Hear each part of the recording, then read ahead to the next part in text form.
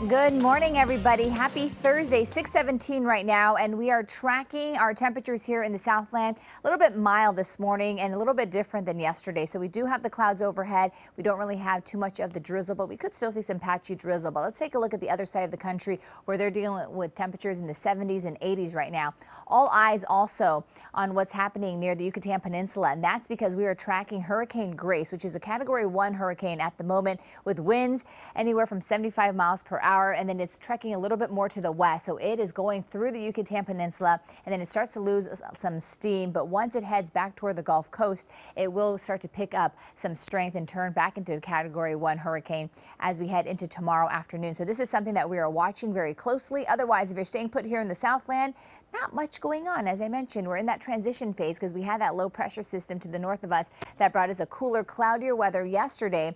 We're waking up to clouds this morning, even Riverside looking at temperatures in the upper 60s with some cloud cover overhead. Our temperatures will remain below average from now till tomorrow. We'll have a little bit more of that strong sea breeze. Marine layer should be returning each night and morning.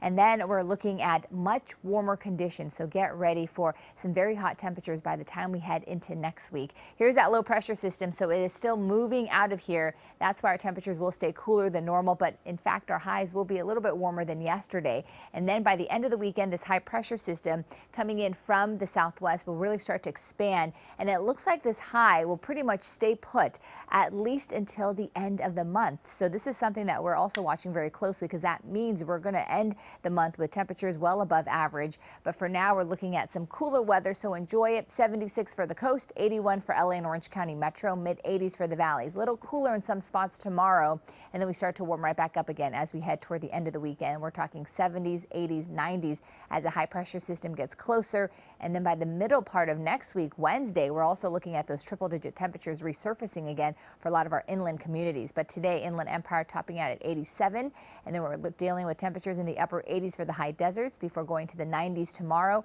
And then for the mountains, 70s today.